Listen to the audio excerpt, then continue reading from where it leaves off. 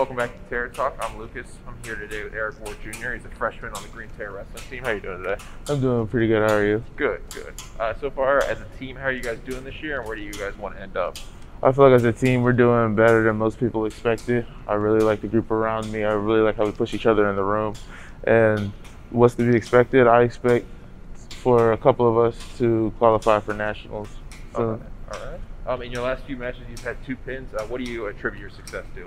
I attribute my success to coaches. They preach to us, try to get the pin. And I like my teammates pushing me in the room while we're wrestling.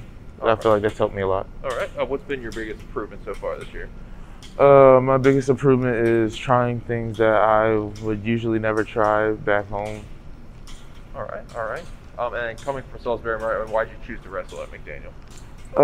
Salisbury University didn't have a wrestling team, and that was never really an option for me. Okay. Because I only started wrestling since I was in high school, and I really fell in love with the sport. Okay. So I chose to come to McDaniel because I had a really amazing visit here, and I love the campus, and I've loved it since I've been here. All right. As a freshman in the kinesiology program, what do you plan to do with that as you go forward? I plan to do physical therapy, hopefully get my master's. Okay. And help athletes come back from injuries. All right, all right. Well, thank you, Eric Ward. We do wish him all the best as the season moves forward.